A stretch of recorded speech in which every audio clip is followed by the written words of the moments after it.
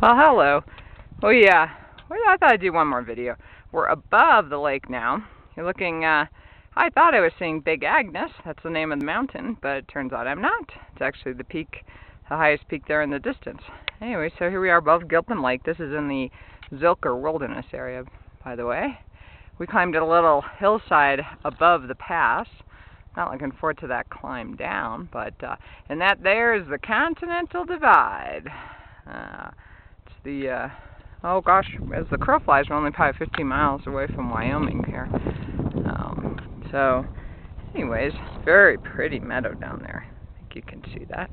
And then from up here, you can see some hillsides with some snow in the. And if I don't trip, and you're willing to stick with me, I will show you a view down into the valley.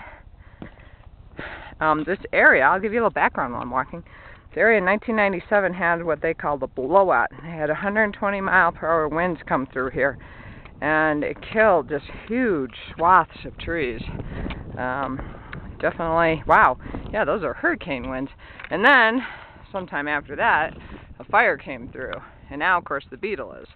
But anyways, it's a nice view into the valley, but yeah, it's definitely a changed landscape than it was before 1997. All right, you want more view of those snow? Bye.